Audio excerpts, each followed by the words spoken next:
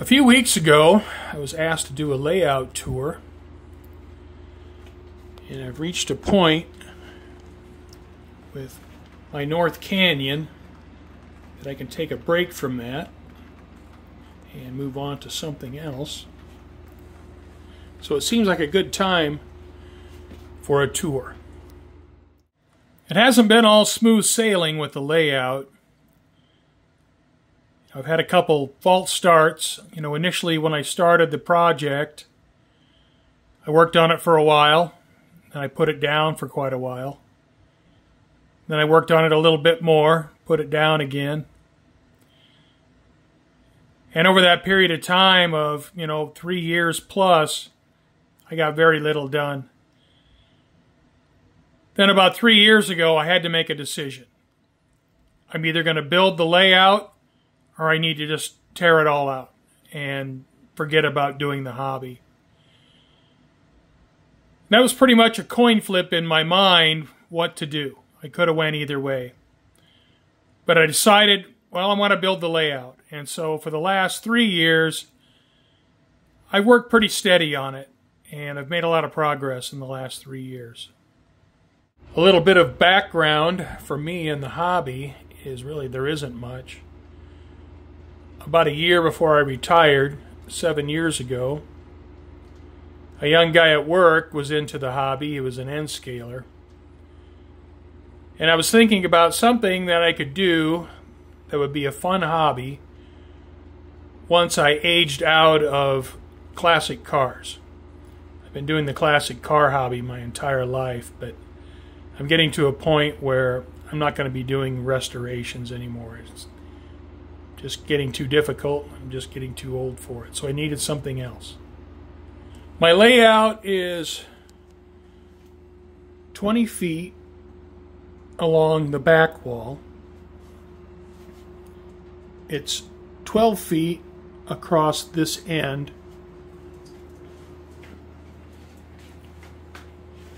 And it's 7 feet across this end.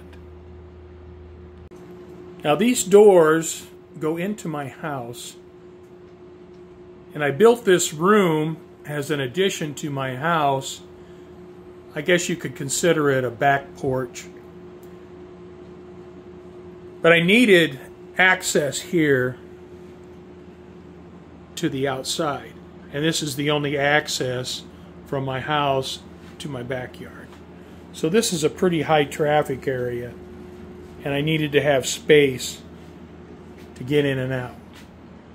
So that's why it's only 7 feet across on this end. I wanted the bench work to be attractive because this is a high traffic area going in and out to the backyard. So I have an MDF base here on the peninsula, and then all my bench work has fascia, and then I also built a valance to give the model railroad a little bit of a shadow box look, and I thought it would make it more attractive, but it also helps me with my lighting. Now I have 3 strips of LED lights under the valance in all areas of the layout. I have 1 central strip and then 2 outer strips. And I have the outer strips positioned so that my buildings and my trains won't cast shadows on the backdrop. I thought that would kind of spoil the immersion if my buildings or trains are casting shadows on my backdrops that are supposed to be, distant views. I designed my track plan using Extract CAD, which is a free download. And for me, that really did everything I needed it to do. My layout is a railfan layout, and I want it to be a diorama layout. Now, I think one of the most famous or well-known layouts of what I would like to do would be the George Sellios Franklin in South Manchester, where I don't think George operates that layout. I think it's mostly a diorama with trains running through it. And that's pretty much my goal. That's what I want to do. I want to have a nicely scenic layout and just run trains on it. When designing my track plan, I wanted to have some visual interest so that if I did video or photos, that I would have some interesting locations on the layout. And for instance, this canyon, as the train snakes down in the canyon, you know, once this is fully scenic, I think would probably look all right.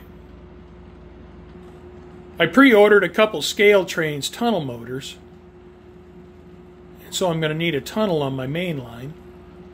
So I have this portal set in place, and then obviously this pink foam is not finished. So what I'll do is I'll build up a tunnel in this area. And I can stand back here and a train can enter, and the last car could go past this point on this mountain here without the locomotive coming out the end here. So I can hide the train for a short period of time, and it kind of breaks it up where the train will disappear here before it comes out here. One thing my layout had to have was some bridges. And so that was an important scenic element that I wanted in my railroad. And what I've done is my main line, starting about here, goes up at 2%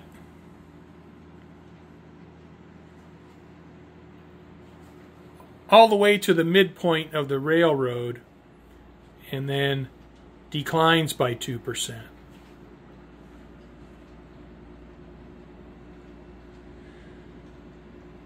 The city track is at 0 elevation.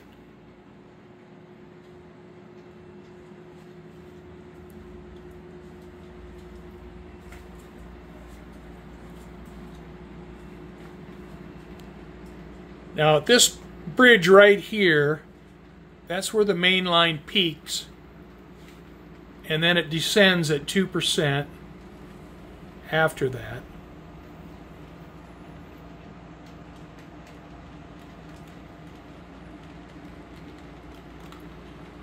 Until it reaches this point right here, where it's at 0 elevation, and it continues at 0 elevation until about right here, where it starts going up the incline again. Now, a problem with having no prior experience is I have no experience. So if I were to do this again, instead of having the incline all the way around the layout, what I would do is just drop the bench work where I wanted my bridges, and then I could run my mainline train at 0 elevation for at least most of the circuit. The exception is the North Canyon, where you can see the canyon floor is lower than the bench height, and that's almost by accident, because I had built a model railroad diorama and I wanted to integrate it into my bench work, and it had a canyon, and so I built it into my bench work. I ended up scrapping everything but the actual wood itself. So that's why this area has a lower floor than the rest of the layout. My DCC system is Digitrax. I have a 20 amp power supply. I have a DCS 200 command station. And you can see I have a couple panels, and I have another one right here. I have a DB150 booster here. And I was given that by another model railroader who switched to NCE, and so he gave me his Digitrax system. I don't need that because my track footage doesn't really require it, but since I had it, I went ahead and put it in. My layout is broken into 3 circuits, and each circuit is on a breaker. I've strung about 800 feet of wire underneath my bench work.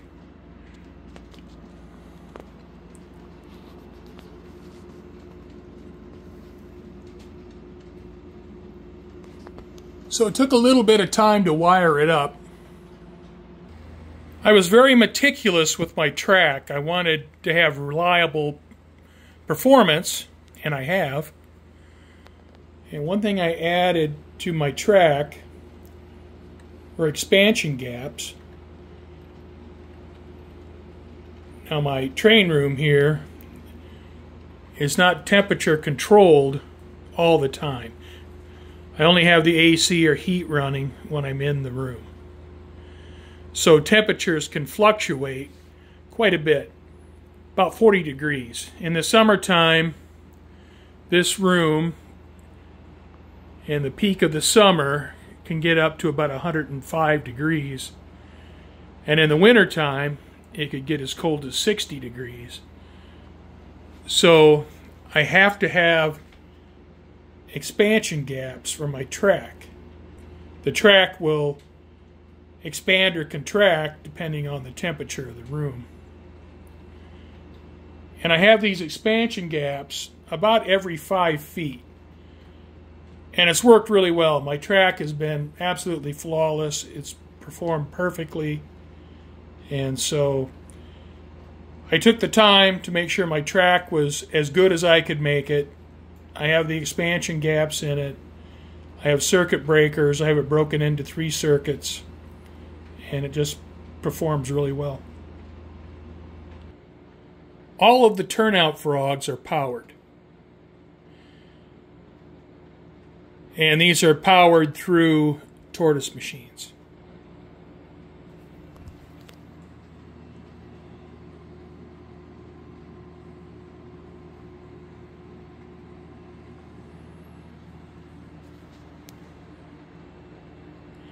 So I don't want any stalled locomotives when I'm running my trains. And to me, this is just part of having good, reliable track. Now my lift-out section here has a Walthers double crossover, and this allows the trains to go into or out of the city section of the layout. Now all 4 frogs on the double crossover are powered.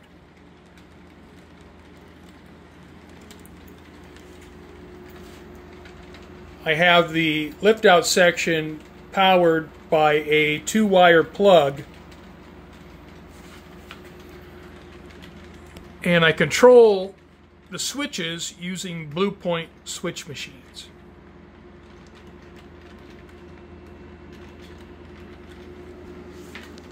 And small rods right here. I need to put some knobs on these because I poke myself occasionally.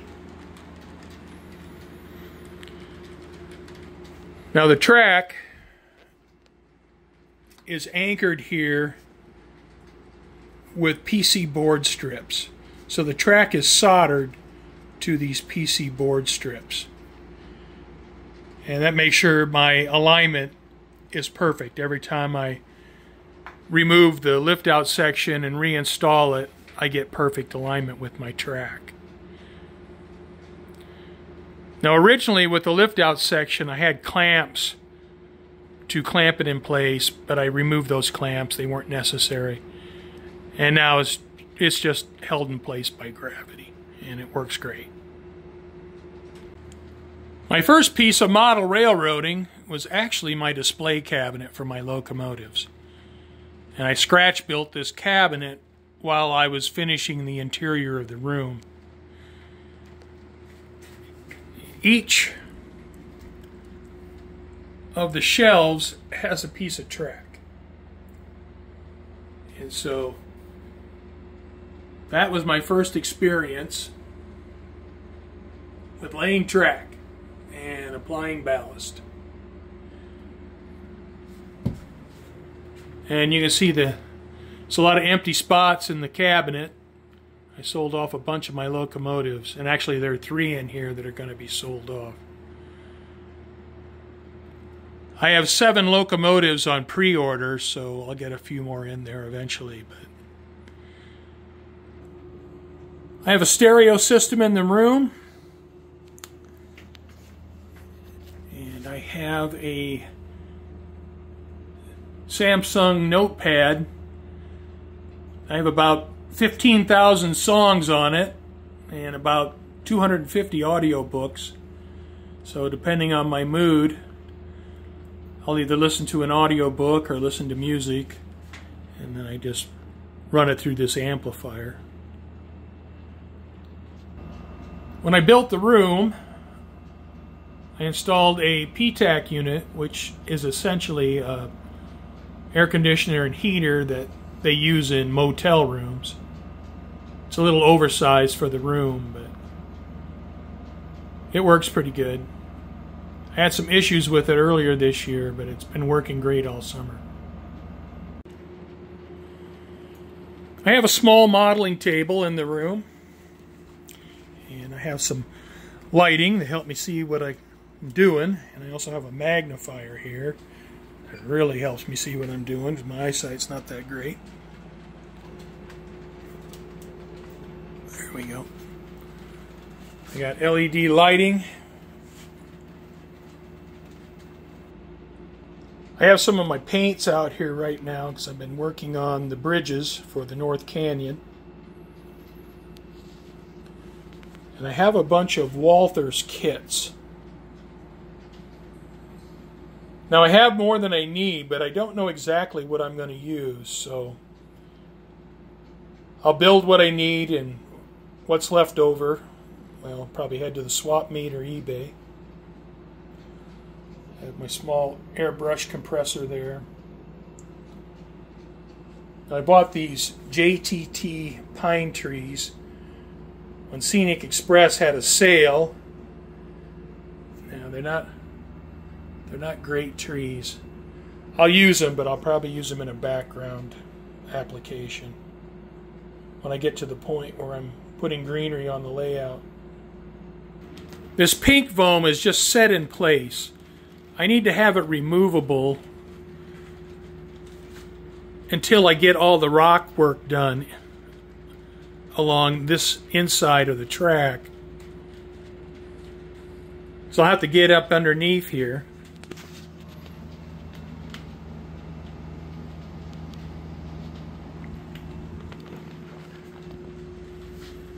To work on all the rock work, do the painting and all that.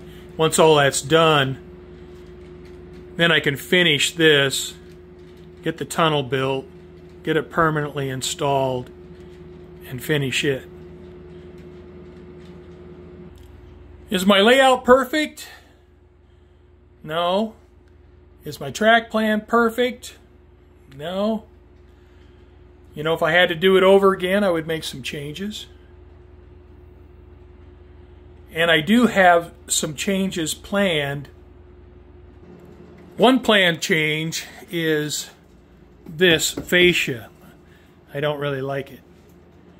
So what I plan to do is I'm going to take the bench work and move it out in this area. Then I'm going to wrap these rocks around and bring rocks down. And the same goes for this side. I want to bring the rocks out around. And so the fascia will be cut more horizontally back to this point.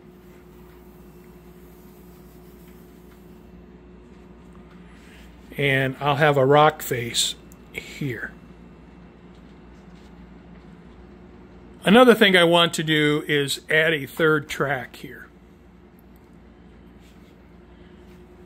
Now if I install this track with a 2-inch spacing, well then the track is right out against the edge of the benchwork. So what I plan to do is extend the benchwork 2 inches to give me a little bit of space here between the edge of the track and the edge of the benchwork. So I'll add this Atlas Custom Line number 6 turnout here, and that'll give me access to this third track. When I initially wired up my turnouts, I had each turnout on its own switch. Now one of you guys suggested to me that I pair up the turnouts to one switch because, for instance, this turnout and this turnout both have to be thrown. So I took that advice and that's what I did. And so you see I have holes here where additional switches were because I paired up 2 turnouts to one switch. So what I'll do in the future, once I get my house remodel done, is I'll get my 3D printer going and I'll print up some plugs for these holes. And I'll do the same thing for this side. So 2 of these switches will go away as I pair up these number 4s. I've used Atlas Code 83 FlexTrack and Atlas Custom Line turnouts throughout the layout. Now if I had to do it over, I would probably choose something different simply to get greater detail, but the track has worked perfectly, so I have no complaints about it as far as that goes. But the level of detail could be better. Something I wanted to do with my original track plan was I have this turnout here, and I have this track leading around and ending at the end of my benchwork. And what I'd planned to do was put in a piece of shelf layout here and then connect the 2 pieces with the lift out section. And my thought was, well, I could build some trains over here and then run them on and off the layout. A limitation with that is this is only 6 feet long, so I'm not going to build any big trains. And another limitation is even if I modified the end of the benchwork here, I would still have a 44-inch lift-out section, which is pretty long. And if I followed through with that, and I decided to do that, I would take all this track out, where I have double track here with a bunch of turnouts. I would get rid of these 2 turnouts, I would get rid of this turnout, and I would just run it all single track. So that's something I could do in the future. I suppose it would have some value, even if the shelf was only 6 foot long, it would have some value. But I haven't decided. I could go either way. I could go ahead and do that, or I could just take it all out and not do it at all. Something I've been considering as a change to my track plan is my main line peaks right here, and after this it descends at 2% down to here where it gets down to 0 elevation. And what I've been thinking is I could run this at 6.5 inches run it at 0 grade all the way back into the corner, and then have a 2-turn helix here. And I could have the helix exit here down at my 50-inch benchwork height. I think that would be pretty nice, where I'm coming in to this area at 6.5 inches, and then I exit out at 50 inches with 0 elevation on this run.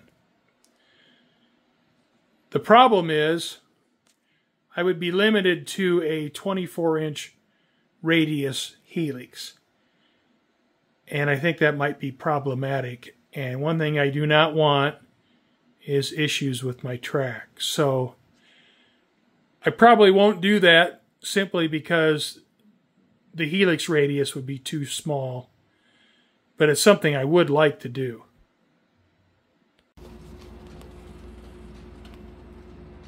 So the layout still has a long ways to go. There's a lot of work ahead of me. It's going to take years to get this finished. Hopefully I live long enough. I do really enjoy the hobby, and I enjoy the modeling, and I enjoy just running the trains. I would like to do a little bit of operations on my layout. It'll be limited, but I'll see, how that works out once I get all the structures in place.